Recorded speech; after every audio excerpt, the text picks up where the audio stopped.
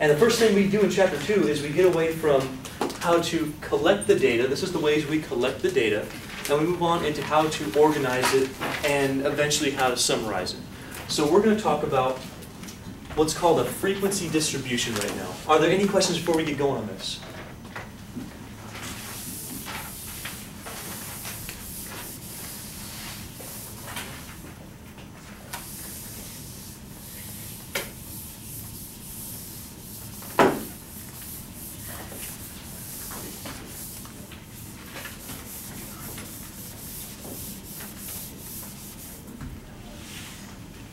Hey, if I asked you to look at this classroom and to count the number of brown-haired people and the number of black-haired people and the number of blonde-haired people and put it in a list, this is probably how you'd do it.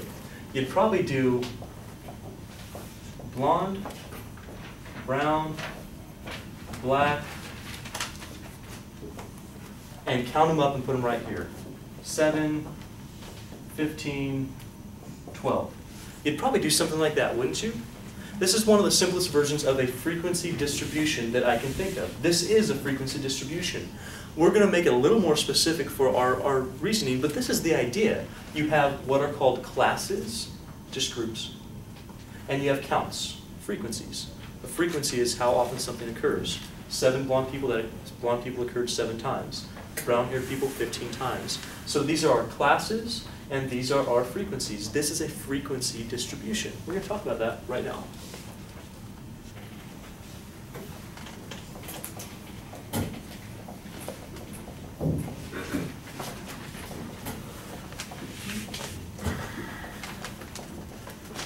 You know, I think the way that I'd like to do this with you is we'll actually create a frequency distribution right now. And as we do it, I'll be giving you the definitions and things like that to show you how. So the first thing you need to know about frequency distributions is there's something called a class width. I need to define that before we actually start making this up. So frequency distributions, what we have is a list of values. These are our values, our classes, and the corresponding frequencies.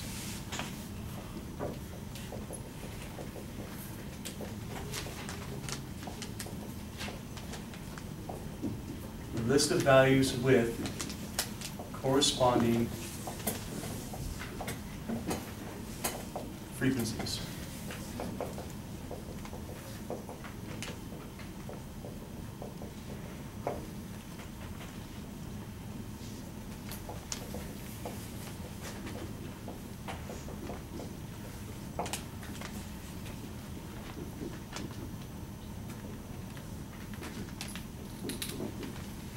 So we're going to talk about a class width. What we're going to be doing is creating frequency distributions that are based on numbers. In a second, what I'm going to do in this class is I'm going to make a frequency distribution based on our ages. So we can kind of have the idea of how you make one of these things up. So first thing, the class width. This is going to be the difference between 2 lower class limits. I haven't even defined that yet, but I'm going to. This is the difference between 2 lower class limits.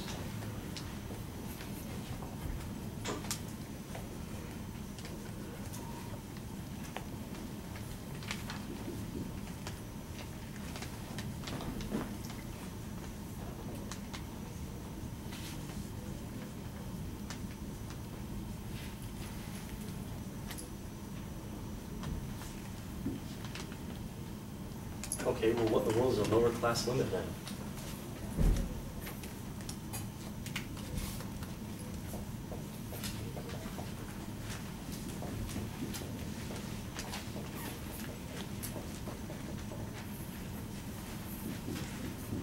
Lower class limit, classes is not like this class. It's like the group of data that you're going to try to collect from. Like in here, do we have anyone under 18 in here? Okay, so 18 is going to be our starting point. Under here, in this class, our first group is probably going to be 18 to 20-year-olds. And that'll be our first group, or 18 to 21-year-olds. That'll be our first class. The class is just the first group, or the second group, or the third group. Those are all classes. The lower class limit is where the class starts. So if I have a group of 18 to 21-year-olds, 18 would be my lower class limit. Does that make sense to you? That's where the class starts.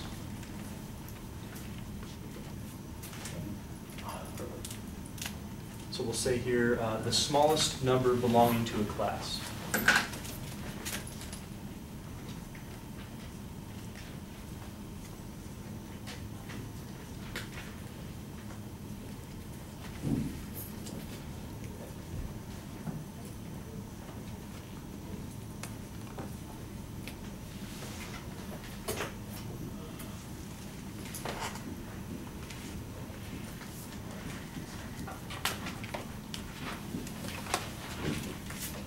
Well, there is an upper class limit also, and that's going to be, well, clearly the highest value belonging to a class.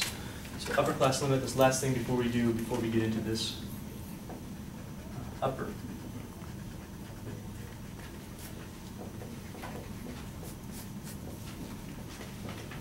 Upper class limit.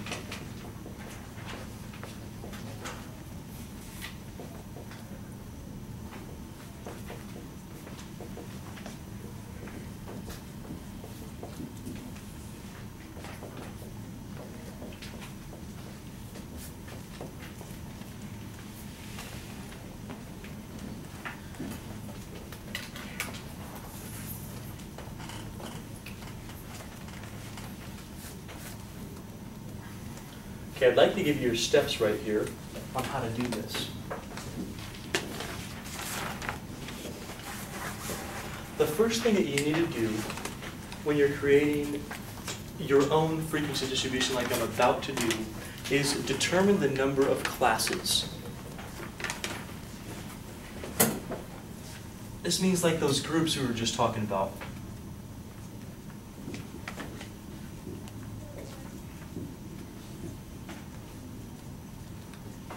You see, you don't want to have too few groups that you can't differentiate between them, or too many groups that it's just too cumbersome and you can't tell trends. So in this class, I'm going to separate us, just looking around, I'm thinking I'm going to want 8 classes here. So I'm going to have 8 classes. So for us, in this one example, I'm going to make 8. I think that more than that would not show trends, and I think less than that, like, do you ever want to have a frequency distribution with one class, do you think? With one class. Everybody would be in that class. Would that show you anything? Not so much. Would you want a class for every single person? You wouldn't see any trends. You wouldn't see that. So here we have a certain number of classes that you're going to determine by looking at your population that you're sampling. Okay, the second thing you got to do is you have to figure out your class width. This is the important part.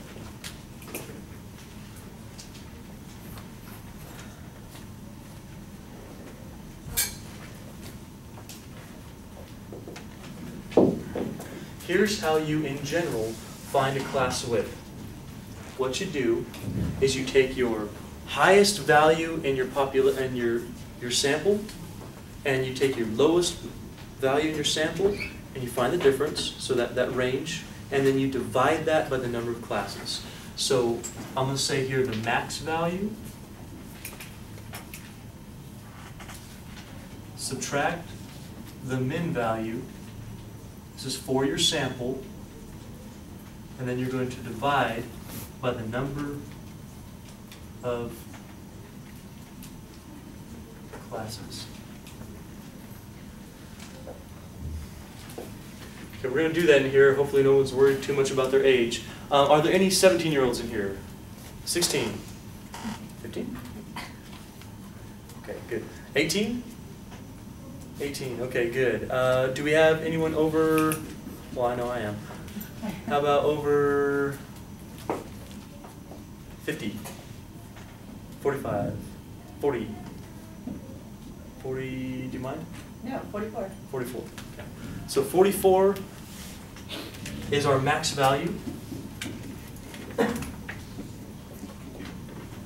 Minus 18 is our minimum value. And we're going to divide by the number of classes. How many classes did I pick here? 8.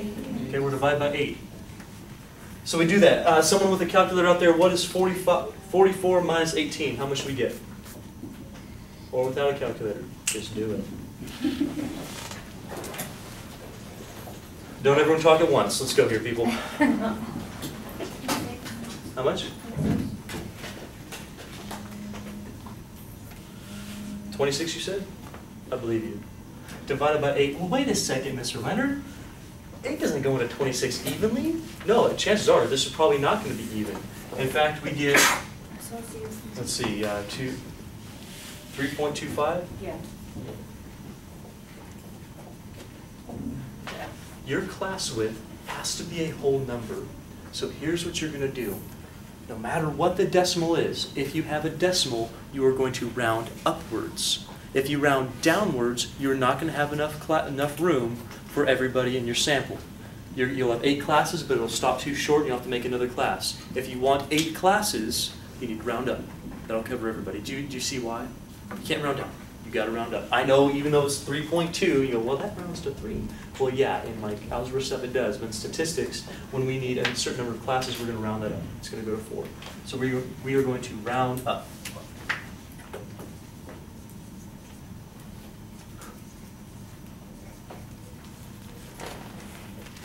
So this is going to become 4.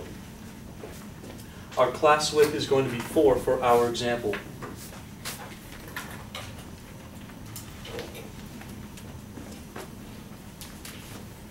So we're about ready to start making this thing.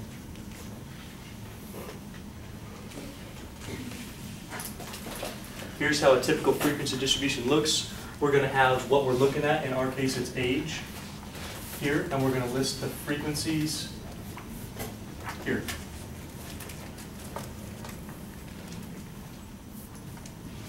So we determine the number of classes. I determined that. In your book, it'll tell you what to use. Or on your test, it'll tell you use 8 classes or use 6 classes. So it will tell you that. But you do need to know how to do this stuff. You'll take the max value minus the min value. That gives you a range for your sample. You divide that by the number of classes. You round it up, and that tells you your class width. Here's how you find your class width.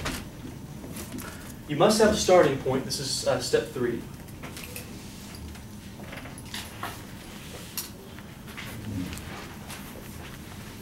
And typically, we're going to start with the minimum value. That seems obvious. That'll include everybody. Or you could, if you want to do this, you can start with a value just below your minimum value. So I could start with 17 if I wanted to, but typically you start with your lowest value.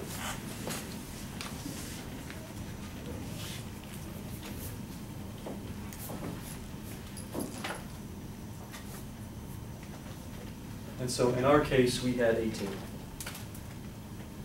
So over here, we finally get to start filling this thing out. I'm going to put 18 right here. The next step is the most important step, because everyone can count. We can all count frequencies, but making up the classes, that's the hard part where people get messed up. So pay close attention to this. If you don't quite get it, go back on this lecture online and watch it again until you get this down. What you're going to do is after you start with the smallest value, you're going to create the classes using the class width.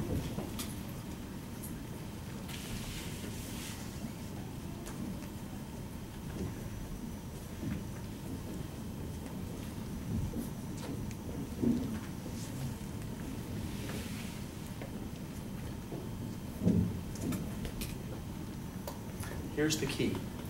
The class width is not the difference between 18 to this number. This would be the upper class limit. The class width is the difference between this number and this number. So we're not going to do this. We're not going to go 18, 19, 20, 21, 22. We're not going to do that.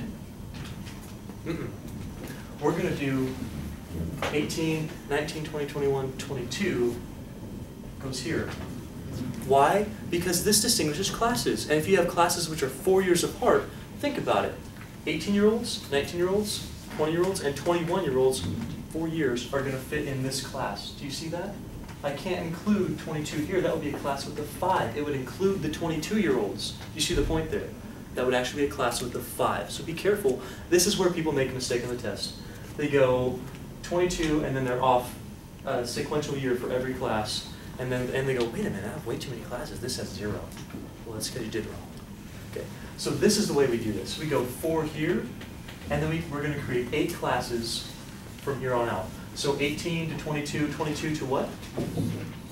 20. Hopefully 20. Remember, our class width is 4. 26. And then again to, and then, how many classes do we need? 8. Perfect. And then what? And then what? 1, 2, 3, 4, 5, 6, 7, 8. You know what? That's going to work out perfect for us because we have 44 in our group, right? Look at our last class is going to include, let's see, 1, 2, 5, 6, 7, 8. Why are we too many? I guess that could happen since you round up. You might have an extra class in there, which we do. We're going to have 0, 46 through 47, 49. So we do this, then we create our classes going this way. So we're just going to go to 1 less than our next lower class limit. So this is going to be our 21, our 25, our 29, 33, 37, 41, 45, and then lastly we're going to have 49. But that's the way we do this. We create all the lower class limits first.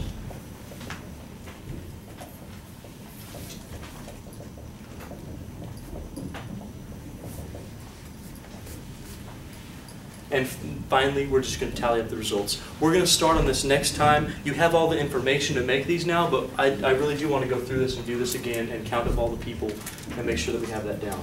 How many people understood what we talked about today? Okay. Again, why we might have an extra class is because you do round up. That's necessary to include everybody, but I guess you can get an extra class on that. You do have some homework?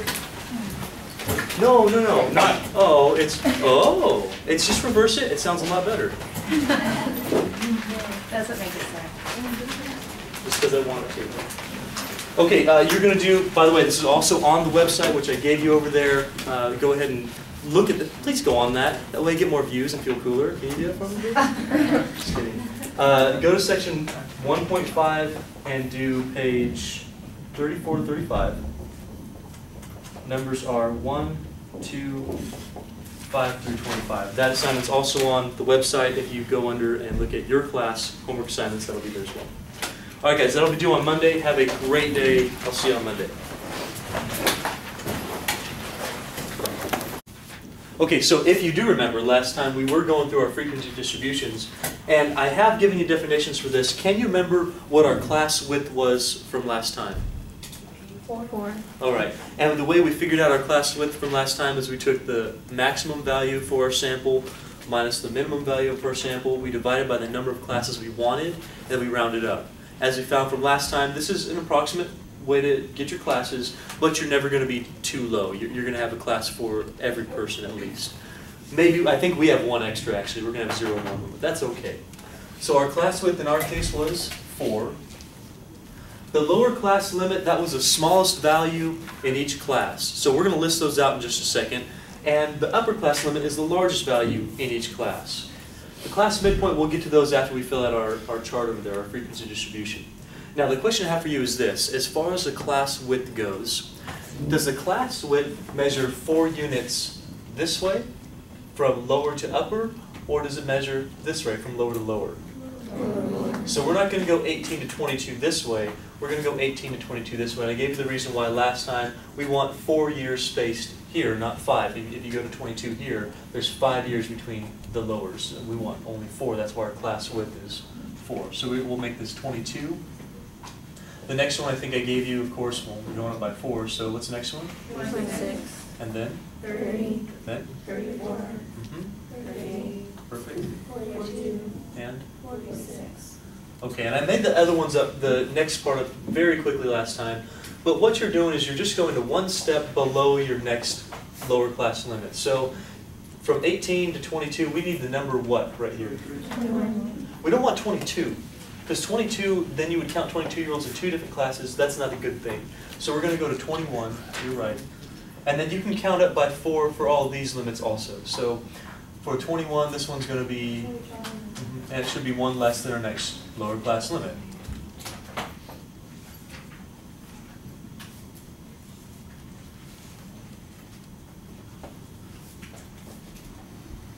Okay. Do you feel okay on getting the classes made up? So we get the maximum level for our sample minus the minimum value. We divide by the number of classes we want.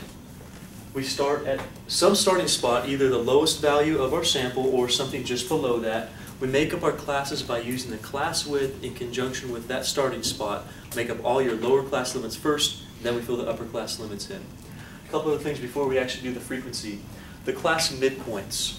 The midpoint is just the middle value of those classes. It's nothing tricky to find this. You're just going to average the upper and lower class limits. We haven't talked about average, but we're talking about the average that you all know as average, where you add two things together and you divide by 2. That's our average. So when we find the class midpoint, we're talking about the value right in between the middle of our class. So we're going to take the upper class limit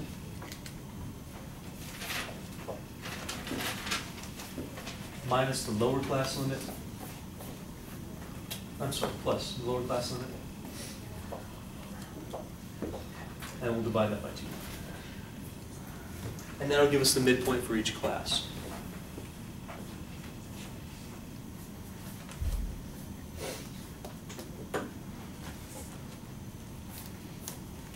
Which one haven't I done? The boundaries?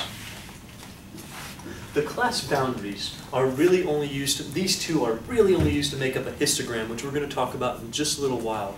Class boundaries are the very middle between one upper class limit and the next lower class limit. So we're going to discover these in just a second, but that's our definition. So in order to find a class boundary, what you're going to take is the lower class limit minus the upper class limit, or plus the upper class limit, and geez, I'm saying everything wrong today, huh? My goodness. We'll rephrase that for you. We're just going to average these ones as well. So the midpoint is the average of these two, the lower and the upper for the same class. The boundary is the average of these two, right in between the two classes. So for us, we'll say that the boundary is used to separate classes without gaps, because we can't have gaps on a histogram. You'll see what I'm talking about in just a minute. With the class width, are we giving it to us, or we have to come up with our own?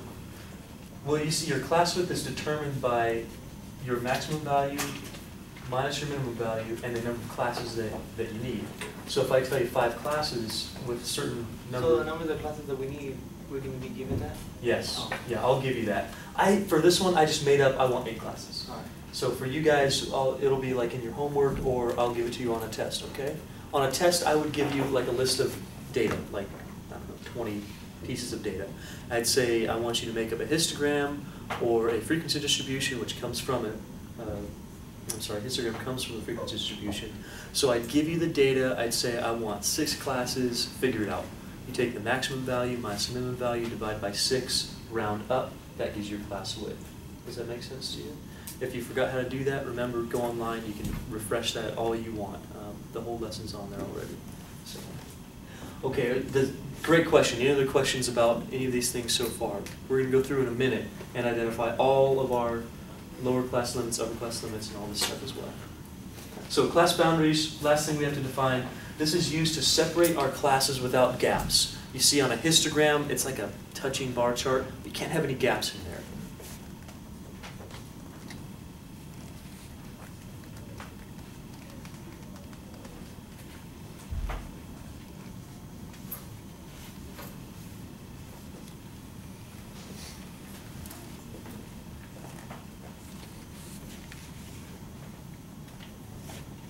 Okay, so let's go through and let's identify what all these numbers are, because I've given you the definitions, but we really haven't even discussed what they actually are for this example.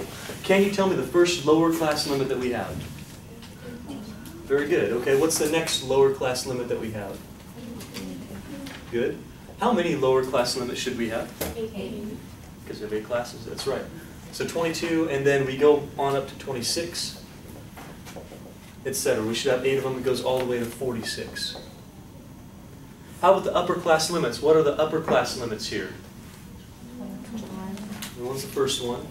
And then? 25. And again, we're getting all the way up to 49. There should be 8 of them. The class midpoints, that's the average of the upper and lower class limits for each class. Can you tell me what is the class midpoint for our very first class? How much is that? Do it on your paper if you have to. You're taking the upper plus the lower, dividing by 2. You're averaging that. Nice glasses, by the way. I like them. Thank you. Kind of like mine. That's why I like them.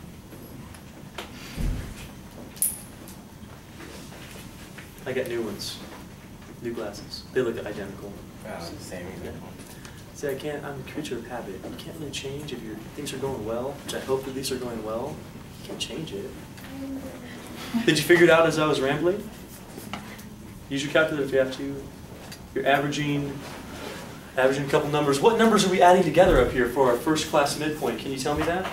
18. Great, so we're going to have a class midpoint for every single class. So we look here, we go, okay, that's my upper class limit, that's my lower. Let's add them together, let's divide by 2. That tells me what's right in the middle of those two numbers, and what number is that? 19. I'm sorry, I heard rustling and mumbling. What was it? 19. 19.5? Okay, I believe.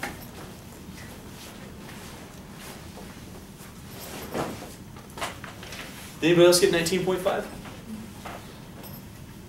Do you know how 19.5 is being found? Either here, or here. Yeah. Some people know, okay. If you're not quite sure how you're finding the class midpoint, watch. How the class midpoint is found for each class, you're taking the upper, CL stands for class limit. In our case, the upper class limit for our very first class is 21. So we are taking 21, we are adding to it, what are we adding to it? Oh, that's the lower class limit, that's this right here. You're adding 18, and then you're dividing by 2. Why are you dividing by 2? Why are you dividing by 2? That's the lower class. So how you find an average of two things is or average of any number of things, you add them all together and you divide by the number of things you added. So here we have 2 classes, you're adding them, you're dividing by the number 2, and then this number, this value is going to give you 19.5. You with me now? What's the next midpoint? Can you find that? I'll give you a little hint. Well, firstly, you understand you can add these two together and divide by 2, right? Nod your head if you're with me on that. That's how you find that class midpoint. Or you can be a little smarter than that. What's our class width? Just add 4 to that number. You're going to come with the class midpoint. Okay, this is kind of neat. All these numbers are multiples of, well, you add 4 to that. They're not multiples of 4, but you keep adding 4 to it. Here you keep adding 4 to it. Therefore, the midpoint, you're going to keep adding 4 to it. You don't have to repeat all that work. You don't reinvent the wheel. Just add 4 to it. So someone who has added these two and divided by 2, tell me what you got. 23.5. And guess what? If I add 4 to this number, I get 23.5. So I'm going to find out midpoints right there. Are you with me? Can you tell me just very quickly what's the next midpoint without doing any math? That's kind of nice. How about the next midpoint? 31.5. Someone on the right-hand side of the room, how about the next midpoint? My right. Righties. Next midpoint. Perfect. How many midpoints are we going to have? Well, 39.5. We'll have 40. What's the next one? 43. And lastly, we'll have 47.5. And those are the values that are right in between each class. Raise your hand if you're okay on the lower class limits, upper class limits, and the class midpoints. Feel okay about that? Good, very good. Remember, you don't have to do the work for every one of these. You just have to know the first one and know your class width. If you know your class width, it becomes very, very easy here. So we should have 8 lower class limits, 8 upper class limits, 8 class midpoints. Let's talk about class boundaries, and then we're going to fill this thing out. It's going to look beautiful. I'll tell you what else we can do with this. The class boundaries are used to separate your classes without gaps. Here's how you do it. What you do is, and by the way, I know it's a little confusing what class boundaries actually do, but they're not used in any computation. They're literally for one thing and one thing only. What you're going to do is be able to make a histogram up with this information. That's it. It doesn't tell you where things go, like where you're going to tally up numbers. That's what your classes do. The class boundaries really are just to separate classes so you don't see any gaps. Are you with me on this? Okay. So class boundaries, they're the value that's right in between your upper class limit for one class and the sequential lower class limit for the next class. You can average them, add them, just like you did the class midpoints, and divide by 2. Or you can just kind of think about that. What's right in between 21 and 22? Right? Say it louder. 21.5. Yeah, it's 21.5. Do you know what you're going to get if you add 21 and 22 and divide by 2? You get 21.5.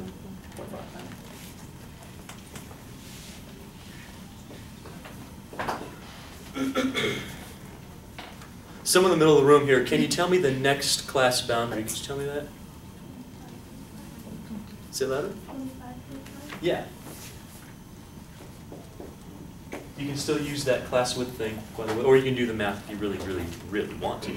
But you can average these two, or just add 4, or just think about it, 25 to 26, what's right in the middle, 25.5. Next ones, we can find all of them if we'd like. You're going to have 29.5, I hope. Is that right? Yes. All right. What's the next one?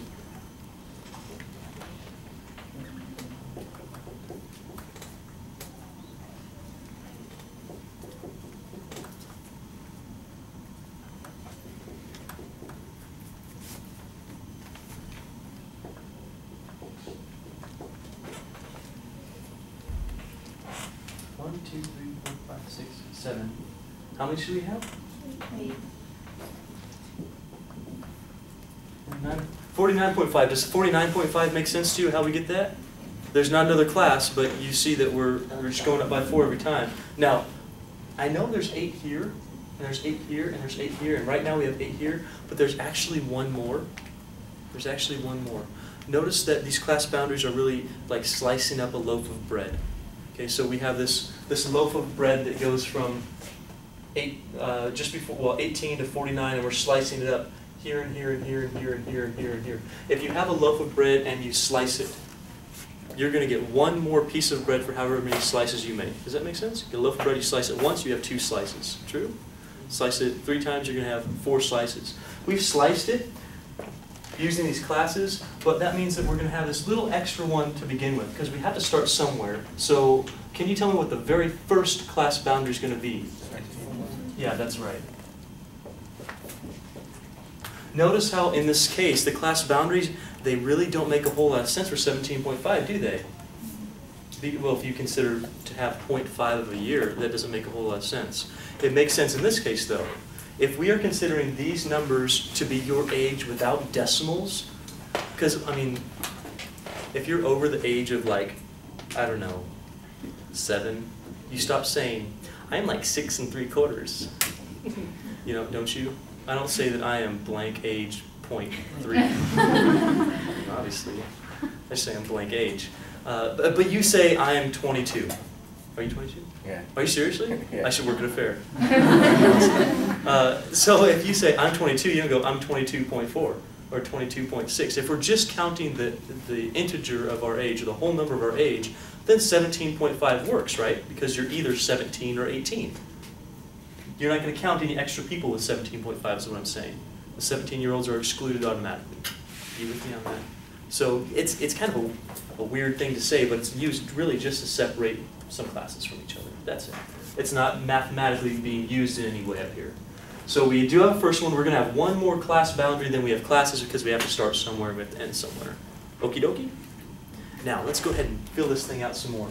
We've already made our classes using our class width and our lower class limits and our starting spot and our range of numbers being subtracted divided by the number of classes that we want. That's how we got all this junk. Now we're going to fill it out by asking people how old they are. So how many people are between the ages of 18 and 21? Raise your hand. 18 to 21. Keep them up because I got to count you.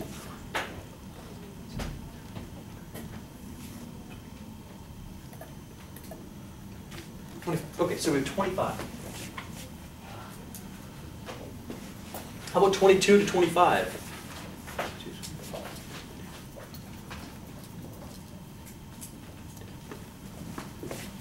Awesome. How about 26 to 29?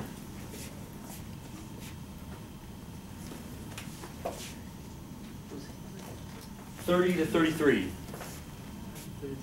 Okay. 34 to 37. 38 to 41. 42 to 45. And 46, 49, I don't think we have anybody. Can you add yourself on Count the number of people, count that all up and we'll see. 32? He's trying to. I'm like 23, I'm just really awesome. Would actually be better if I was like 80 and just never aged. Would that be sweet? That'd be better. It's immortal, people. I mean, we can Count do. yourself in the 30, 33. Yeah, I did. But I could be lying. Been known to do that. Counted myself in 18 to 21-year-olds too. So anyway, so we have all these frequencies for each class. We have it so you know just by looking at it where the majority of people are, right? Because this is, I mean, typically this is what's going to happen in most of your classes. We're going to have people scattered, but they're going to generally be right here, and we'll have some people over here, but most people are going to be here. And that's what frequency distributions can show, is trends and patterns. If we just had everyone's age down on a piece of paper, it'd be hard to kind of see a lot of trends and patterns, especially if there's lots and lots of data. Here we only have maybe 40-something pieces of data. You start having like 1,000 pieces of data, then you start seeing trends when you do this, but not if you just have them listed out. It's really hard to see. So this is one way that we can organize our data. Are you okay on getting your frequency distribution? Okay. What do we do with this stuff? Well, one thing that we can do, I'm going to show you some extensions of this concept. One thing we can do is create what's called a relative frequency distribution from this thing. Are there any questions on this? This stuff first? So a relative frequency distribution. We're going to add some columns here.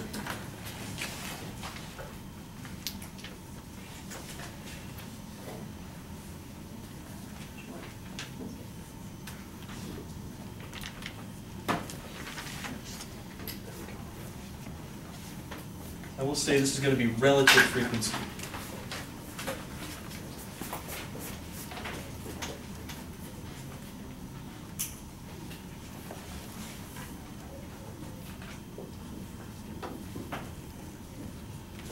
Relative frequency distribution.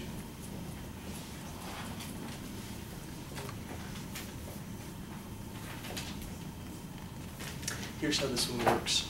What it does, it compares the frequency for each class to the total number of data items you collected. So that's how relative frequency works. This one just gives you the number of people. Relative frequency is going to give you, write this down please, a percentage. This is going to be a percentage.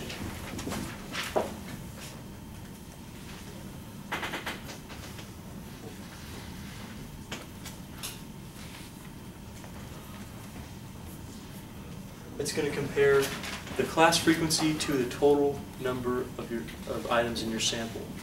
How could we find right now the total number of items that we have just collected?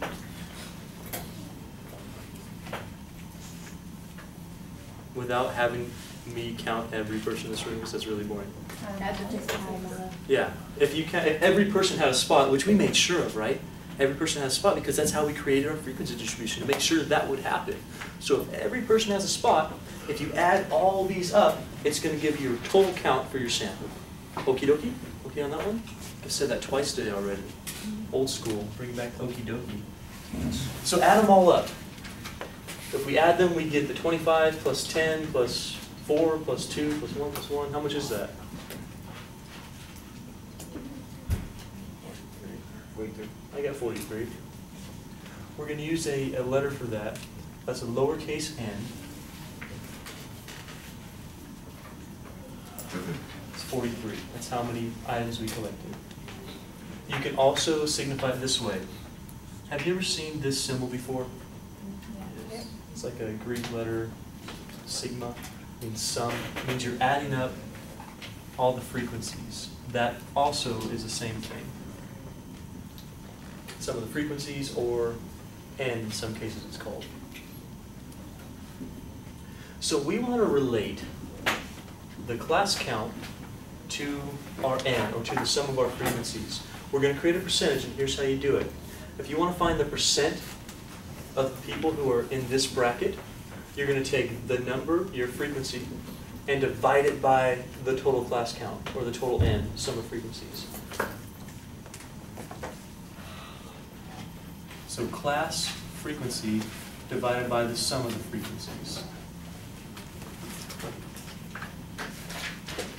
Can someone out there with a calculator, you should all have a calculator at this point, someone out there with a calculator, can you do the 25 divided by 43 and tell me what you get to the third decimal place? 0.581. 0.581? Like that? Did anyone else get 0.581? Yeah. Did you all get 0.581? Yeah. I hope you have a calculator to follow along, because part of this class is calculator. I mean, you are going to be using one like every day. So bring a calculator. So 0.58, what's 0.581 mean?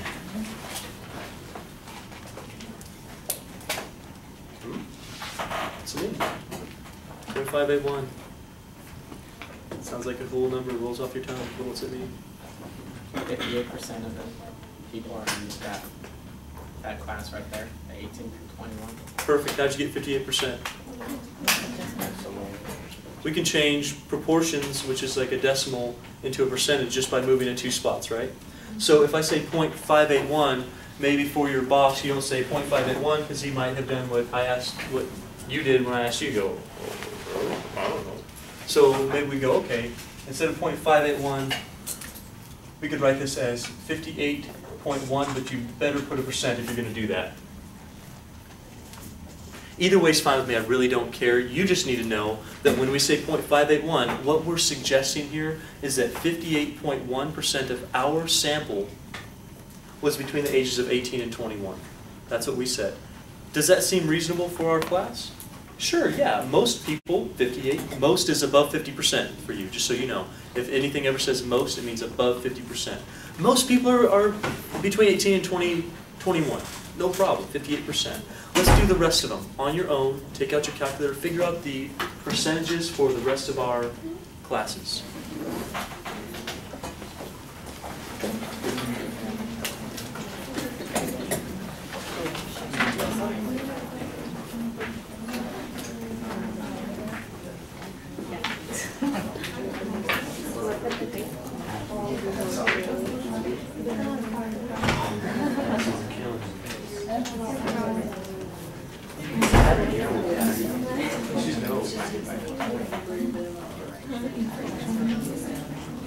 Guys, if I'm walking around and you don't know what you're doing, now is the time to ask me when I'm here to help you, right now. So if you're like a little lost, could you come here? Do you know how to get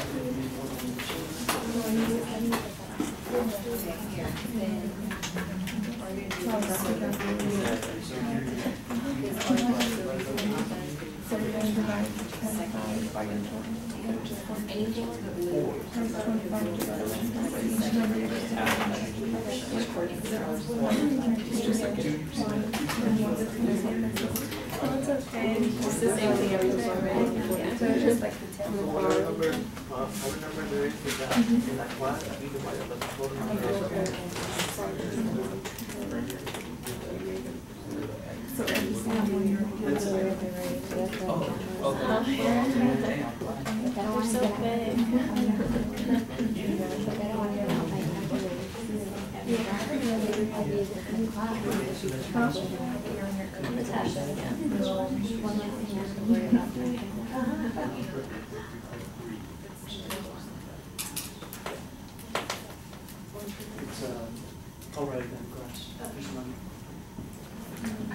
Okay, let's get back up here. If you're struggling a little bit on finding this, what we're doing for each individual class, you're taking the frequency divided by your total count. That's your n or your sum of frequencies, which is pointing to the 43. So for this one, we did 25 divided by 43. Now that did give us 0.581. We're just changing that to a percentage because most people are better with percentages. You don't have to if you don't want to. I really don't care. For the next one, we're going to take what number? Divided by what? What's 10 divided by 43? 23 point what? You have to round correctly here. So learn your rounding rules. You look at the decimal place past where you're trying to round. So if I said 3 decimal places I think on your calculator it would have been 0.232556. Yes? No, What is it? okay, 23, 25, 40, 58. 58, okay. Wow, pretty close, come on now. So we're trying to round here, right? We look just at the digit to the right, not all this crap, we don't care about that. Just at this digit. If that's 5 or more, you better round this one up. If this is less than 5, you leave this one alone. And then you stop your number. So in our case, we are 0.233. If you round incorrectly in this class, it's going to kill you. The reason is because we deal with very small numbers and very precise numbers a lot of the times. We'll be at the 4th, 5th, sometimes even 6th decimal place when we're working with equations. If you round incorrectly on just a little portion of it, and we use that number over again, then we use that number over again, and we use that number over again, do you see how your error is going to be multiplied? Do you see that? It's like an exponential error after that. That's not a good thing. You're going to be way off. And in this class, it's a really precise class. So here, we need to learn how to round. If you don't really know, you're not quite sure, come and see me. I'll help you out with that. So in our case, we had, I'll make it also a percentage. So we rounded to 0.233. We'll make it 23.3%. How many people got 23.3%? Good, all right. Now you've already done the rest of it, I'm sure. So what's our 4 divided by 43? 9 point what now? 30? 9.3%. Okay. Oh, 9 point. Thanks. Do you want us to put that zero also? Nope. I just messed it up. How about the 2?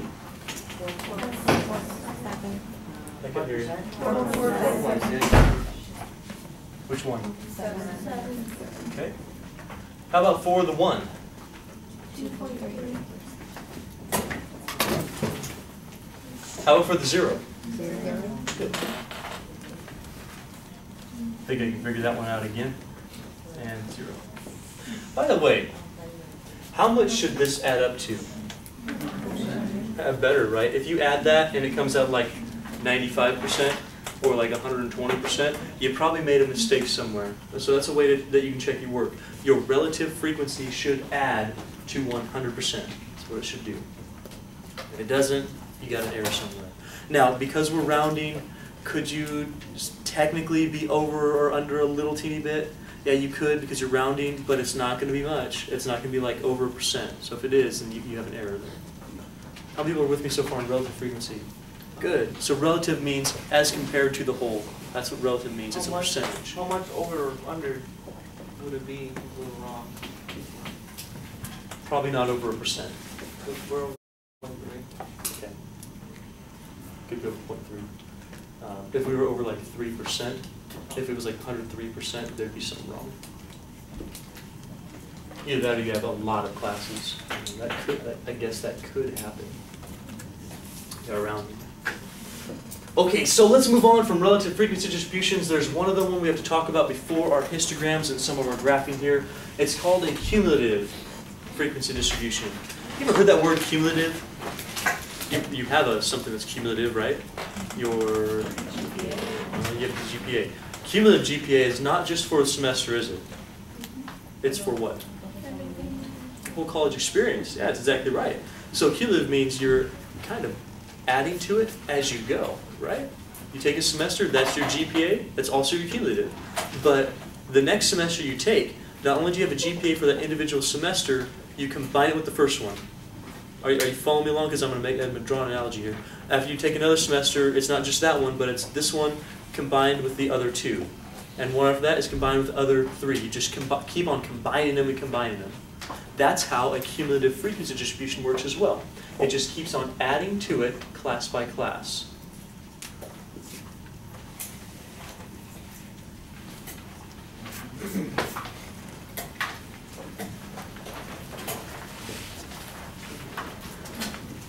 So cumulative frequency distribution.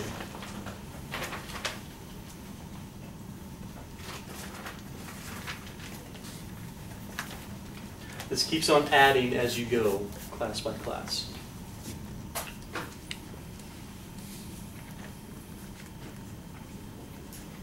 And I'll say it adds sequential classes together.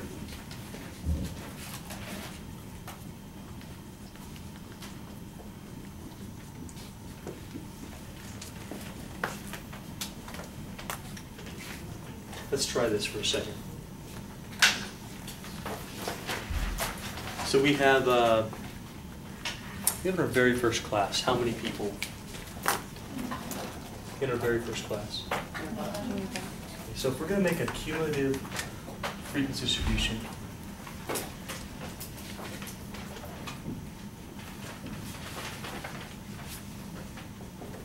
what you keep asking yourself is, how many people do you have right now, including all the previous classes? So after our first class, check it out.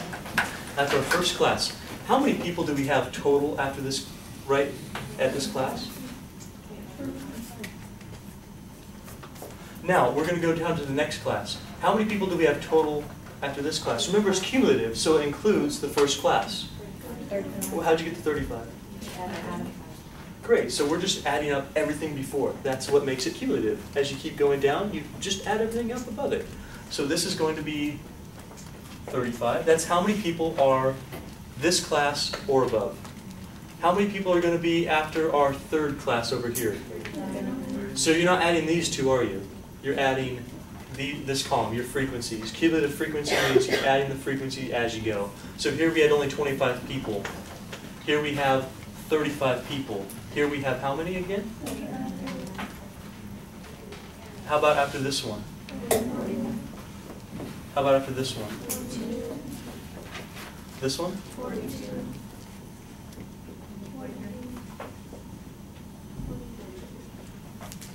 Guess what? Is this a coincidence? Are these the same? What do you think? We added up all the people in a different way. We added up all the people, right? When you get down to the end, these should be exactly the same number. If they're not, well, you have a mistake there. Cumulative frequency will end at the total number that you collected. That's it. That's where it'll end. Do you feel okay with all of our class width, lower class limit, upper class limit, class midpoint, class boundaries, making up our frequency distribution, and now with relative and cumulative frequency? Now, raise your hand if you feel okay with that. That's good. That's great. You'll get some practice tonight when you go home and do some of that homework. By the way, you're going to go home and do some of that homework. All right. What's Monday without homework, right? Right? Amazing. I know, right? It's actually a decent Monday. Okay. We are, in a second, going to make this more graphical because a lot of people have trouble just looking at numbers and understanding really what we're trying to get them to grasp. So, especially in real life, we like to use graphs, pie charts or histograms, bar charts, things like that to make our data more visible because people can look at a graph and go, oh, I see. But when you look at the number, a lot of people aren't going to really grasp that concept. You know what I'm saying? So I'm going to show you how to make up a few graphs here. Before I do that, I have to talk about the word normal. I don't mean normal like that guy is not normal. Okay, that's not the type of normal we're talking about. I'm talking about data normal. Data normal means that data goes up to a center point and goes back down. This data right here is not normal. You're going to see that more in our graph than in this data. But this data, can you see how most of the data is centered right here at the very beginning of our frequency, and then it really trails off here. Do you see that? There's no trail off up here. It starts highest and it goes lowest. You see that? This means it's not normal. Normal data would look like this. If we were to graph it on like a bar chart or something, it would have a rise, peak, and a fall. That's a normal distribution. This one is not going to be a normal distribution. We'll see that when we graph it. So when they ask you what normal means that your data rises to a peak and then falls down again. That's what normal means.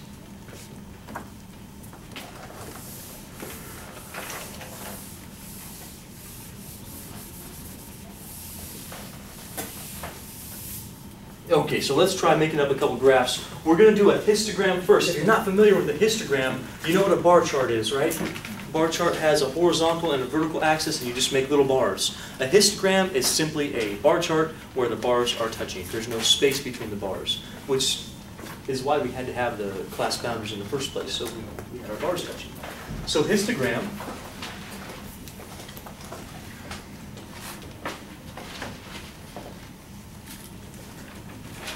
what we're going to say is this is just a touching bar chart.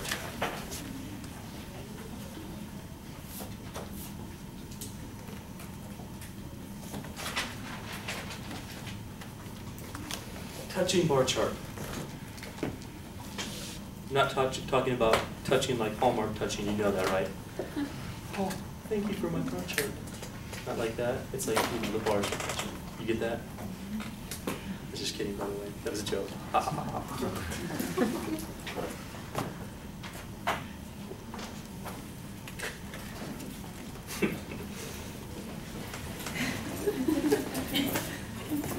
Told you it was funny. It was. It was funny. You have to take my word for it.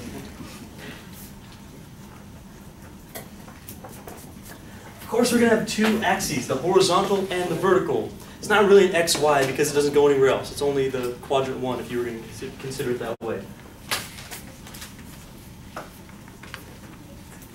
On the horizontal axis, we are going to put our classes. You use either the midpoints or the boundaries. It's your choice, by the way. You don't have, unless they specify which one you're going to use. It doesn't matter. You can use the midpoints or the class boundaries.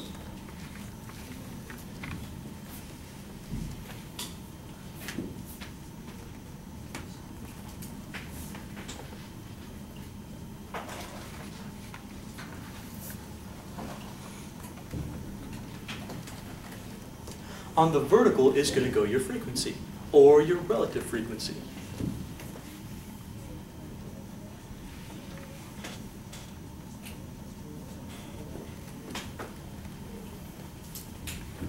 I need a bigger bar chart here.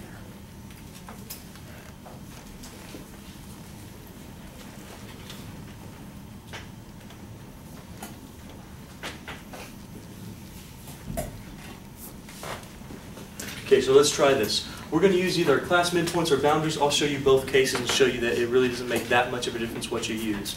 Some people can choose to leave a little gap here. I don't. I just make it, if this were a straight line, I'd make it right against this vertical axis here.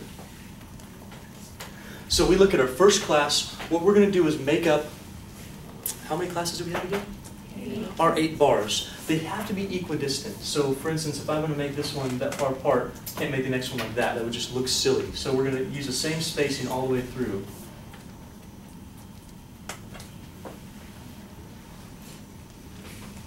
One, two, three, four, 5, 6, 7. So we have our 8. We're going to have our 8 bars here. Here's the difference between the class midpoints and the class boundaries. Do you guys have the midpoints still on your papers? If not, go back to them here. Can you tell me all my class midpoints? The first class midpoint? Here's how you'd use your, let me show you your boundaries first and then I'll show you midpoints. Show me your, because you said the 19.5, right? Let's do the boundaries first. The first class boundary was 19.5. Here's how you would show your class boundaries. You do 19.5 here. What's the next class boundary? Wasn't it No, 17.5? that was 17.5. The first one? Good call. Oh, you said the midpoint, huh? Yeah. Yeah, and I said midpoint first and then I asked for boundaries. See, I screwed everyone up, my bad. 17.5. Thanks for that correction. What's the next class boundary? How about the next one? Wait, what are we at? Okay.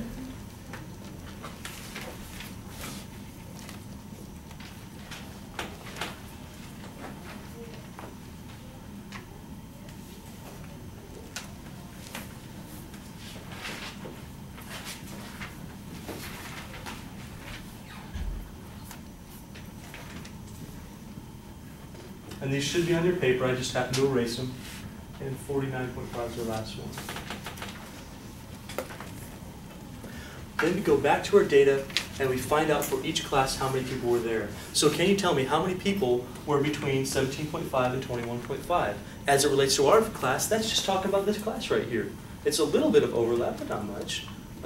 We just need that 0.5 to make sure that our gap, there's no gaps between our bars there. So how many people are we talking about here? How many? Okay.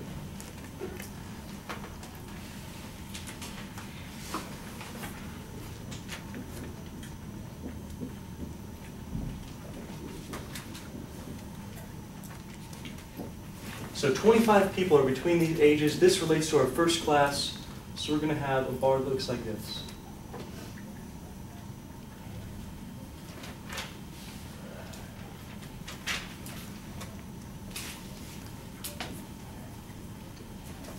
And we just keep on going.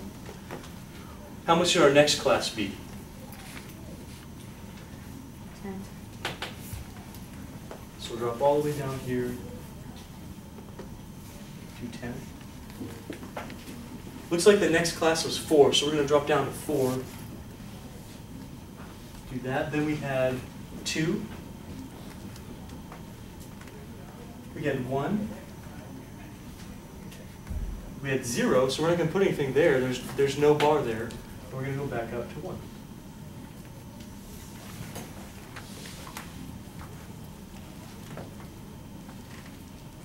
If you followed that, nod your head. See if I still have you with me here. So we're just putting this one in a picture. Same information in there. Same exact information. We are using boundaries instead of upper and lower class limits because otherwise we'd have a gap here. If we want to show that we're not missing any people, that's why we don't have any gaps. So if you're a person between these ages, you were counted. You have no missing pieces here. Yes? Does it show the data a little bit better for the common person? Yeah. Yeah, absolutely. Instead of looking at numbers, you go, oh, wow, most of your people are here, aren't they? You go, yeah. We have a strong drop-off. Strong drop-off. Do you see how it doesn't fit the normal curve? A normal curve would have, look at the board, everybody. Okay, some of you aren't looking, look up here. A normal curve would do this. It'd have little bars, a little bit bigger, biggest bars in the middle, then it would go back down to little bars. That's how normal would look. A normal curve would be this superimposed on that. This is definitely not normal. This curve goes like that. Let me get the sound effect right. Right? This one go. That's how normal sounds. See? It's pretty. It's prettier. This is not that pretty. Just fizzles out. So that's our histogram. That's the most basic histogram. It has to do with our frequencies. Can you change it to include midpoints instead of boundaries? Yes, and it's so easy. You don't change anything. All you do is, you ready for it? Erase this. To me, I like the midpoints better. It looks cleaner. You put the midpoints. You're using the number that represents your data class the best. So here you would use, what was our first midpoint? Can you tell me? 19.5. Okay. And then you'd have the 23.5, and so on and so on and so on. So you'd have 27.5.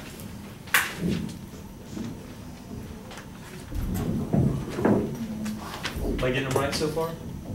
Next one should be 35.5. Yeah.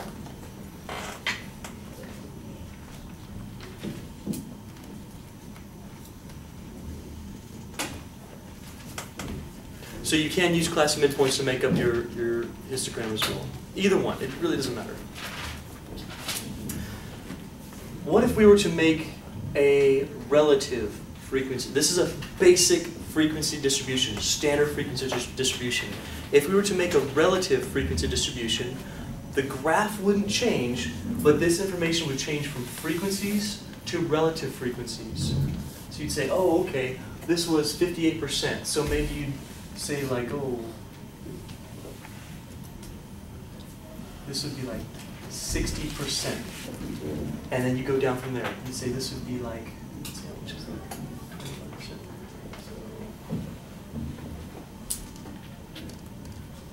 25%. 50%. 40%. 30%. Everything would look identical. That's about right, right? Right.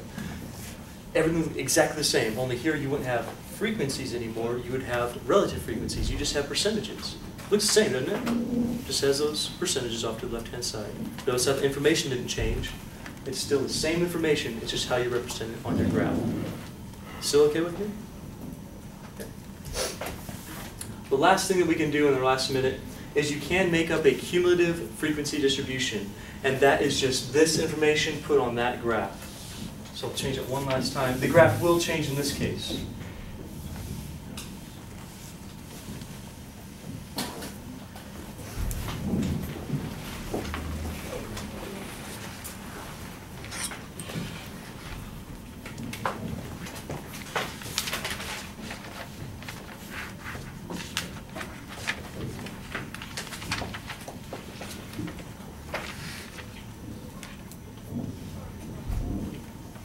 just putting this information over there. So for our first class, we'll use the midpoint still. We started with how many people? 25. Okay, so we have 25 right off the bat.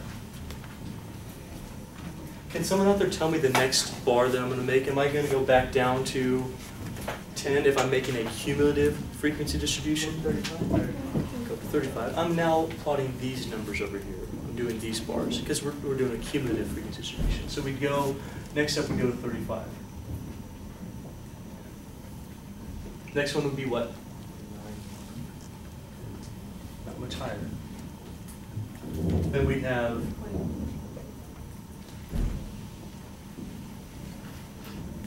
42. And 42 again, I think, right? Yeah. And 43. And 43. Oops.